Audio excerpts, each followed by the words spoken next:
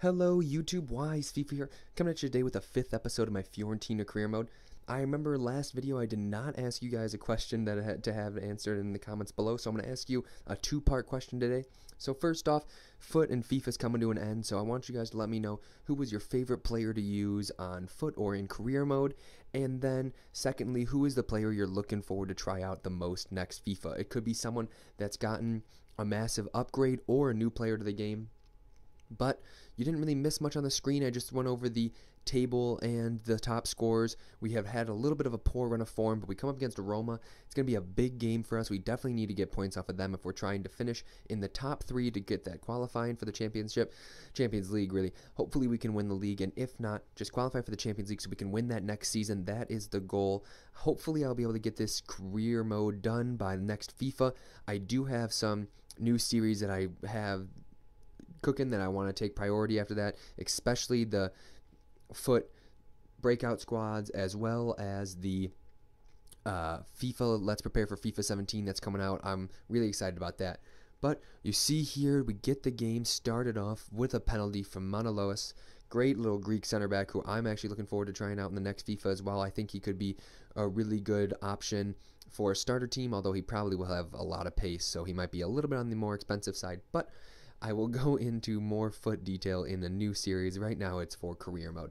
So, like I said, trying to get these points off of Roma. Last episode I was having a terrible time trying to score, but it was started off here and it was started off well.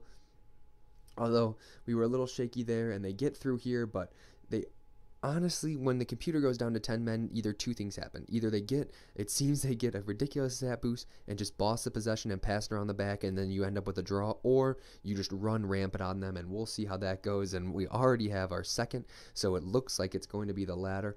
At this point, I was just trying to score as much as possible. Last episode, I was sorry for the goal drought, but this one you're going to see I play this game against Roma. We got a simulated game coming up as well.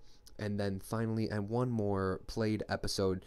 But I try to keep these videos short for you guys so it's not too drowned out. We make some subs here just to get some new fresh players, and I thought I'd let you guys see that. However, that is pretty much the last kick of the game, and now we're into some training, trying to get these players boosted. Hopefully, I really liked this mechanic. Hopefully, they continue to add stuff like this to career mode. I would like for them to have maybe even like a full youth squad play against each other, how they have in real life. Teams such as Chelsea or Liverpool have their U23 or U21s and U18s, and they play against each other. I think that'd be a really interesting feature that they could add so that the players get continual growth instead of only being able to pick out 5, which is good. It's better than what it was before, but at the same time, if you want to try to develop your youth players, you're sacrificing what you have on your regular team, so it doesn't really work out in the end. Take a look at the table. We're climbing the table now. We were in the middle of the table. We're climbing slowly but surely. If we get some points off of teams like Hellas Verona, then we can get really climbing up in the table. We're trying, like I said, we're trying to get in that top 3 spot, and we get a nice win against Hellas Verona. When I come up against teams like this on the lower side, I'm going to try to simulate them. Sometimes I like to play it, but simulating away is also always difficult, so gotta be wary of that.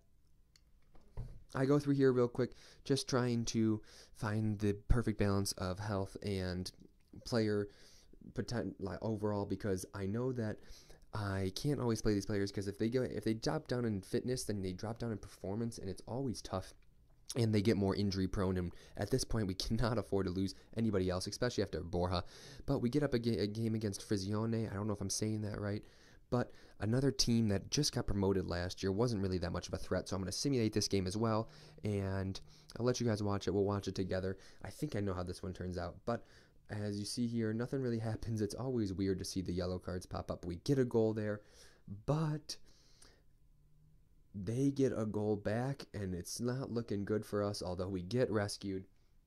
Ilicic, the man of our hour, giving us a little rescue, and we're going to go into the last game. We're coming down to the last game of the series, and we're coming down to the wire in the Europa League. We are in a pretty commanding position, though, so it does look like we'll be able to go through, which is always nice.